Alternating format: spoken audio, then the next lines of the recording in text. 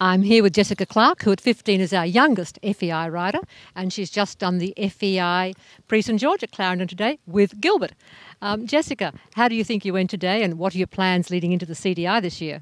I think we went pretty well today. There are a few little mistakes, but there always is. Hopefully for the CDI we can just do some solid, clean tests and we hopefully get some good scores for them.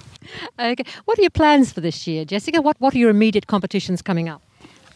We have a few local clubs coming up, and then of course we'll come back to Clarendon, and then next week we have Dressage with the Stars. That's pretty exciting. Yeah, it's very exciting. And how do you think he's looking coming into the CDI? You're pretty happy with your preparation so far, or anything that you really think you want to work on with your trainer a little bit more? So far he's pretty good. He's definitely improving, but just the canter work and trot work in general, I'd like to get a bit better, so yeah. Well, all the best of luck with him. Now, I'm going to get you to tell me Gilbert's proper name. UQG Galahad. I thought that was it. Thanks very much, Jess. Good luck for the year.